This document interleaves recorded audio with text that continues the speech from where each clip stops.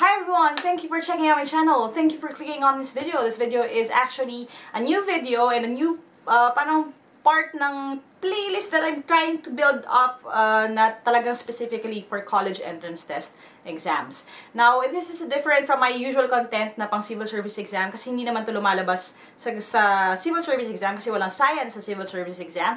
But if you're taking yung LET or licensure exam for teachers, if you're taking UPCAT, PUPCET, ASET, or any of these mga college entrance tests, or if you want to get into science high school, this may be helpful for you guys. And today, we're going to talk about a topic na laging lumalabas sa test since time immemorial.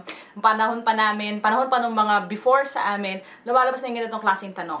And the reason why I want to talk to you about this is because not all schools cover this in class. Bakit? Kasi hindi lahat ng mga schools merong chemistry labs. Hindi lahat ng schools merong enough equipment to actually see this and learn this firsthand. And when I took the test sa Science High School and I took the test sa UPCAT, nagkaroon ako ng difficulty with this topic kasi hindi ko siya matandaan. And the reason why I couldn't remember it is because I never experienced it. And that is the reason why I wanted to talk to you about it, para ma-cover niyo siya.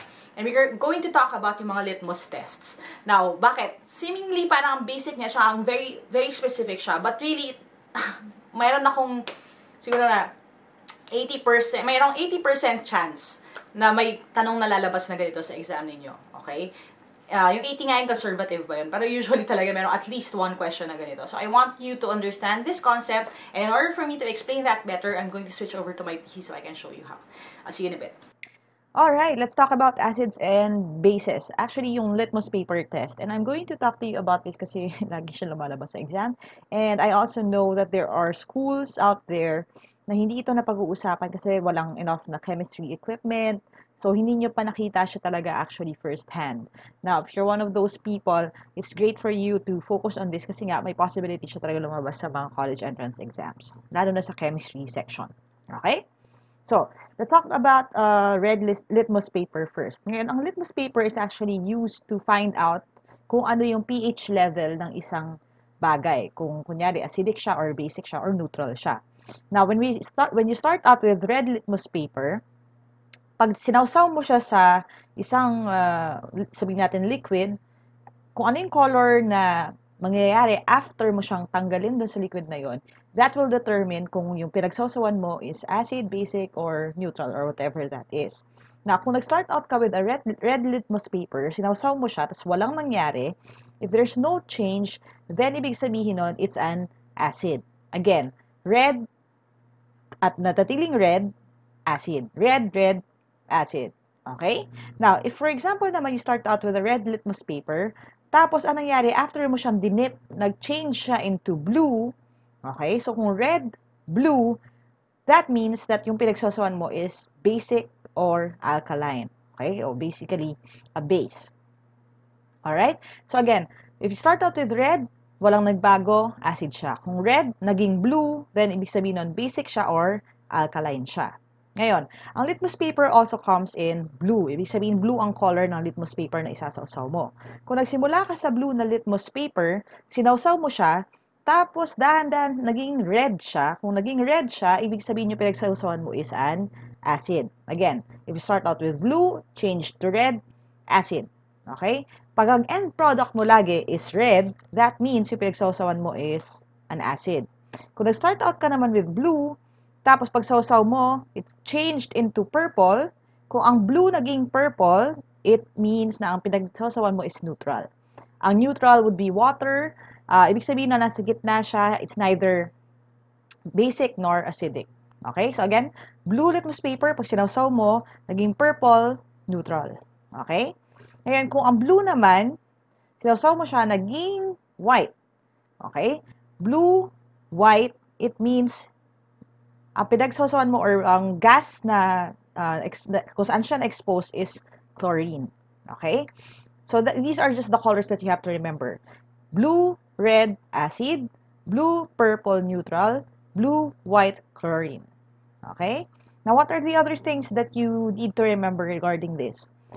For example, okay, if we have a line right here, meron kang acid and base. When we talk about our pH level, okay, ang pH level mo ng acid And ang base, okay, is like this, okay? Ang acid is always lower than 7 at ang base naman is higher than 7. Yan.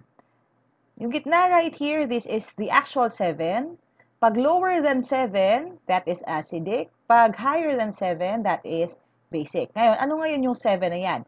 Again, this is yung neutral point mo or for example, yung water. Okay? Ang water is neutral. Okay? Ngayon, what are the properties of acids and base? Pag ang pH level, again, less than 7, acid. Greater than 7, that is base. Kung if it tastes sour, then it's acidic. If it tastes bitter, it's basic or alkaline. Now, how do you remember that quicker? Eh, kasi nga naman, di ba, if you drink suka or vinegar, that's an acid, it tastes sour. Pag basic naman, it tastes sorry, bitter. Acid can be corrosive, ibig sabihin masakit sa skin, okay? Not all the time, but ganun yun, that happens. And I want you to have a mental picture of this. Kasi association or mental pictures can help you better remember stuff.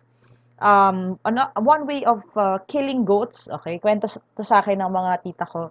One way of killing goats in the province is pinapainom nila ng suka or pinapainom nila ng suka. And the reason for that is kasi para yung goat would die from, sorry, medyo morbid pero that's just how it is.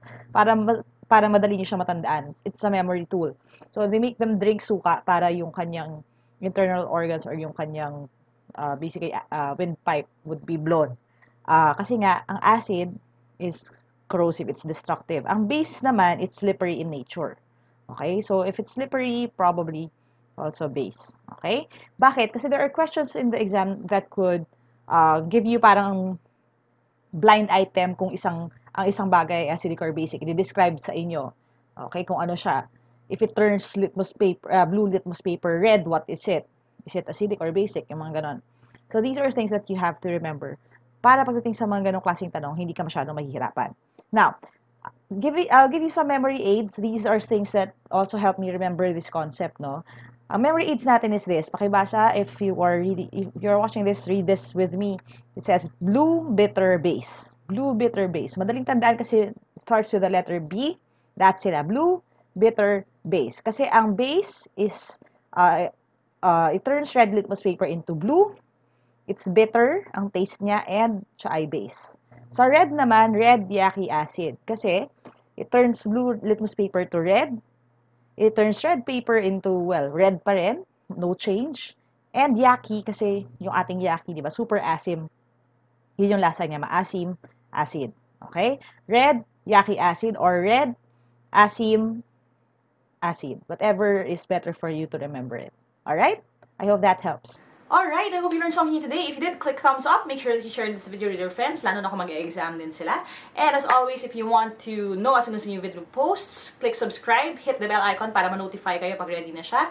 And if you want to reach out to me directly, go to www.facebook.com/Team Lyqa for more information. There is an UPCAT review day. So, ang gracious at ang bait talaga ng Horizon Ministries, led by Pastor Manric Tan Pascual and si Pastora Miles, who they were actually the ones who opened the door for us earlier this year for the civil service exam na basically free. Materials na babayaran 50 pesos lang. And pinagamit nila yung venue at nagbigay pa sila ng merienda for all the students nung time na yon. And they are willing to open their doors again for us, for all of you guys. So if you're in senior high school and you're planning to take the UPCAT this October 2017, then you are qualified to attend that review event. It's going to be held in Cubao. There's no exact address pa. I'm still working on that right now, but the date is fixed. So, ang date natin is October 14, 2017. If you're interested, make sure that you like the Facebook page para malaman nyo as soon as yung post yung mga details and yung map and yung venue and everything like that.